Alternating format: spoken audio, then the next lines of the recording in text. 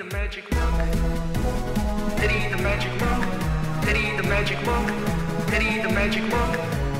Hey guys, Eddie the Magic Monk. Last time I typed from A to Z in under 3 seconds and a lot of you guys said, is that really you? It's not you. This time you can see my face, so it's definitely me. Now the second thing that I've got for you guys is I have a new RGB keyboard. Now I'm going to use this keyboard.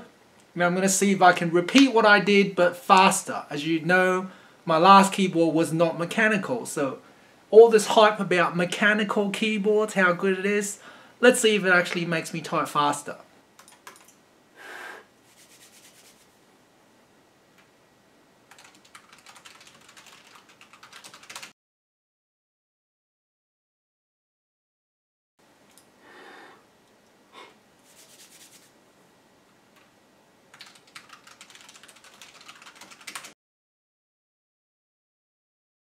So guys, I guess the question is whether you think having a mechanical keyboard is going to help you type faster.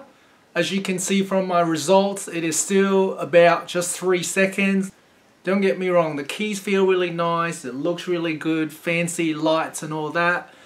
But actual typing speed, I think if you're a fast typer, you're a fast typer. It's not going to make you type faster, in my opinion. This is part 2 of the tutorial, so I will share with you a tip for getting to this level of speed. And it's not to get a mechanical keyboard, okay? You want to type just the first part of A to Z. So you're just going to go from A to G. A, B, C, D, E, F, G, A, B, C, D, E, F, G, A, B, C, D, E, F, G.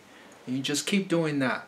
Once you master that, then you go H, I, J, K, L, M, N, O, P. H, I, J, K, L, M, N, O, P. H, I, J, K, L, M, N, O, P. And don't look at the keyboard. Once you learn that, then you go Q, R, S, T, U, V. Q, R, S, T, U, V. Q, R, S, T, U, V.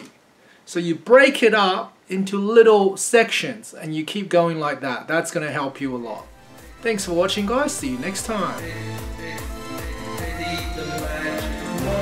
Thanks for watching guys. See you next time.